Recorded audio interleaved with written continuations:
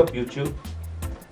Today I have the Viewsonic 10, and the Viewsonic 10 is a tablet that runs Android, but now you can also install something else on it. And I would really like to show that to you. Just take a look. As you can see, this is the Viewsonic. Take a good look. And we have a lot of reflection here, so I'm gonna try to turn it a bit. Look at too much reflection in this little screen. And you can see, my friends, Linux Mint. It's running version 13, as I said. Let me log in real fast.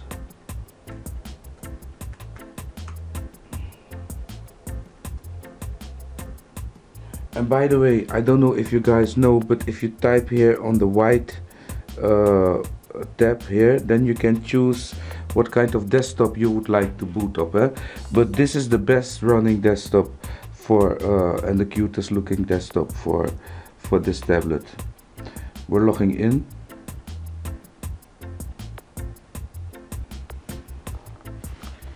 And this is a fully capacitive tablet. Oh, I typed wrong.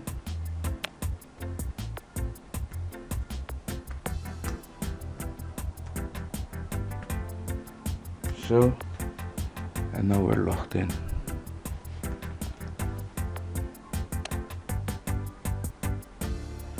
Yes, the touchscreen is working very precisely as well.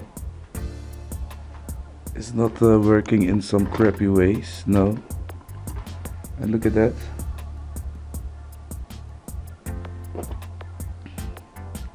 And this tablet is kinda heavier.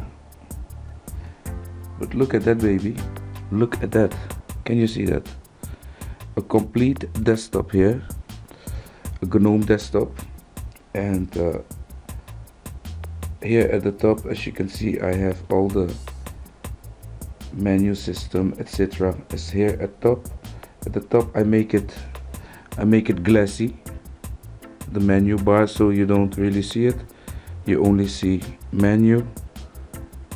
So, and everything works. Wi-Fi works, cam works, everything works. This is a fantastic system. I've been playing yesterday with it, and I had to leave, and you know, it was really hard to put away the tablet because I was so surprised to see how this thing runs. And people, this is no joke. I don't want to show everything to you right now because it's a lot of showing around, you know. There are lots of things here. You can see the accessories. It's almost the same as Ubuntu. It is Ubuntu, but they made some more menus in it, and it looks really nice. It looks really outstanding. This is Linux Mint 13, and you can download that by googling the Mint and the Linux Mint site. But I will put the link into the description for you, so you can download this. And as you can see, I also have the beautiful dock here. You see that? The beautiful dock. And this dock is so nice. You can just like put the things where you want them, and if you want to add something, just, you know, slide it to there and it will be there. It's really outstanding. You know, you just take your media player and you put it there, and it's there, you know. And that's how to do it. It's really nice.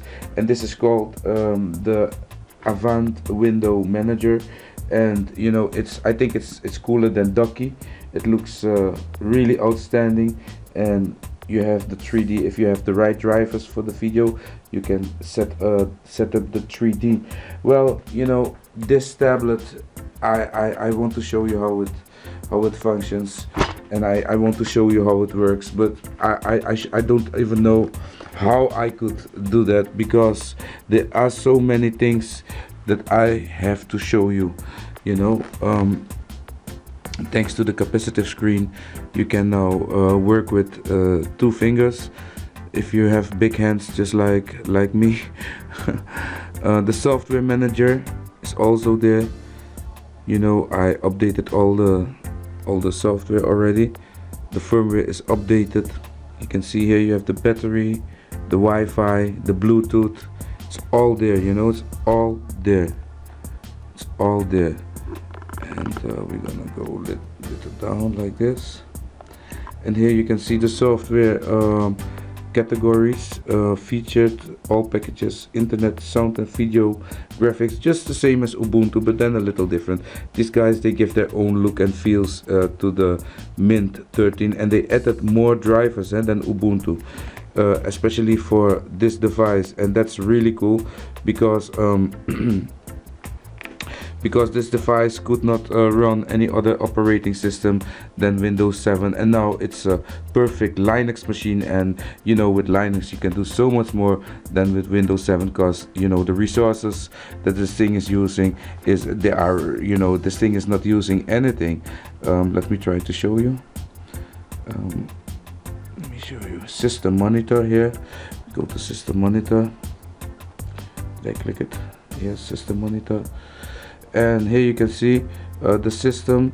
It's you see two processors from 1.6 gigahertz, the Pentium processor, the N45455, 7.5 gigabyte disk space available still.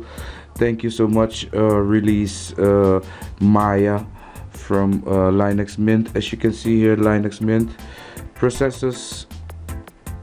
I think this thing is just using let me see at the resources.